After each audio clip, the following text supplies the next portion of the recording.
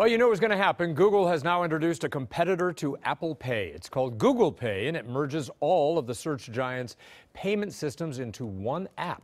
CNET's Lexy Savvides shows us more.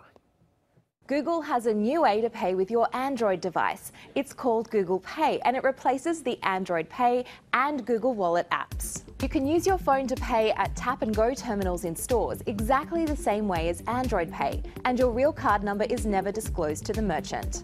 To get started, update the app from the Google Play Store. Add credit or debit cards to your virtual wallet and select which one to use when you're making a transaction.